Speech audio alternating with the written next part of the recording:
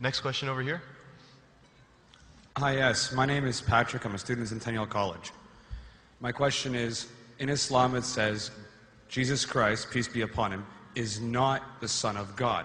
When we are all children of Allah and born of mother and father, for he is only born of a mother, why is he not the Son of God? Brother Patrick asked a very good question, a very important question. He said that why in Islam is Jesus Christ, peace be upon him, not considered as Son of God? When we all are children of God, he being born of a virgin woman, all the more reason should be. See brother, if you tell we are children of God, in that way I've got no problem at all. If you read the biblical language, if you say that we are children of God and Jesus is Son of God, in that context, meaning he is person who follows the commandment of God, most verily all the messengers of God, they are sons of God. But the problem is, if someone says he is not a normal son, but he is the begotten son, then there's a problem. Because if you read the Bible have got sons, the God has got sons by the tons. If you read the Bible, Adam is son of God, Ephraim is son of God, Israel is son of God. It's mentioned in the book of Romans, chapter number 8, all those who are led by the Spirit of God, they are sons of God. That means if you follow the commandment of God, you're a son of God. I've got no problem with that phrase at all. But today, that phrase has been misunderstood. You know, for example, if a young son asks me a question, I said, Beta, son, it's a very good question. He won't mind because I'm elderly, you know. But if I say that begotten son, that means I'm insinuating him. You know, maybe he'll punch me. Fine.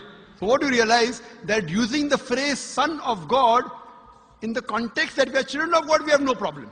So in that context, all the human beings who follow the commandments of God can be called children of God. No problem. But what the Christian says, that no, Jesus Christ, peace be upon him, is not a normal son. And he quotes Gospel of John, chapter number 3, verse number 16. For God so loved the world that he gave his only begotten son. Whosoever believeth in him shall not die but have everlasting life. Correct, brother?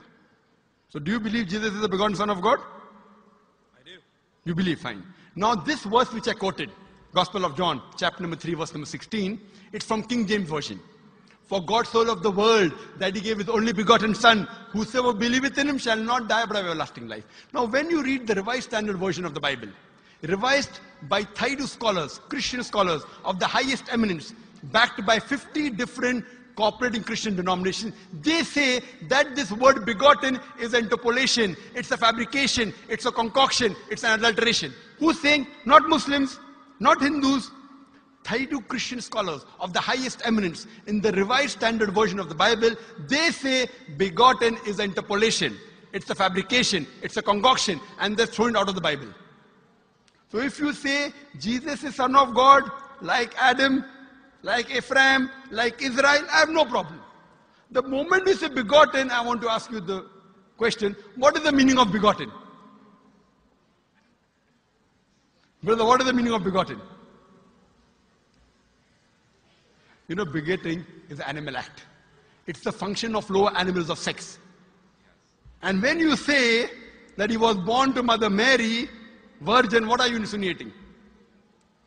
And if you say, because Jesus Christ, peace be upon him, is God or Son of God, because he was born to Mother Mary, Quran gives the reply in Surah Imran, chapter number 3, verse number 59.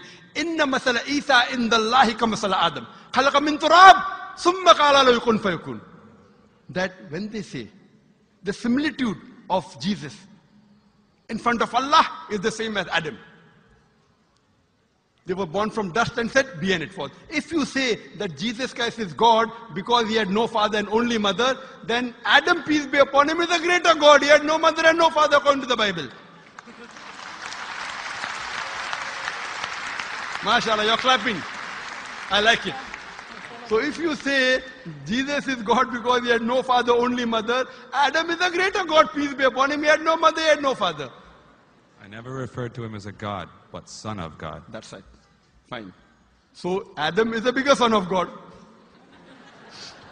Right or wrong? By your definition, Adam would be a god, for he has no mother nor no father. Not my definition, not my definition. By the definition of the Christian missionary.